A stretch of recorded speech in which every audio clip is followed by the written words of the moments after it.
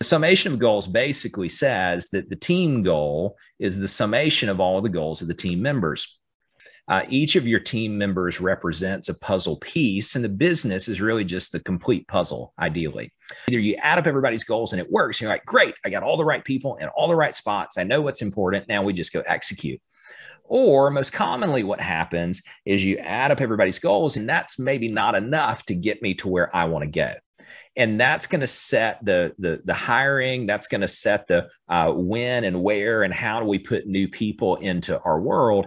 And I'm not doing it now just out of my desire to get bigger. I'm doing it because I can say I need another salesperson because I need that amount of productivity, or I need another admin person to leverage the existing pieces of the operations team.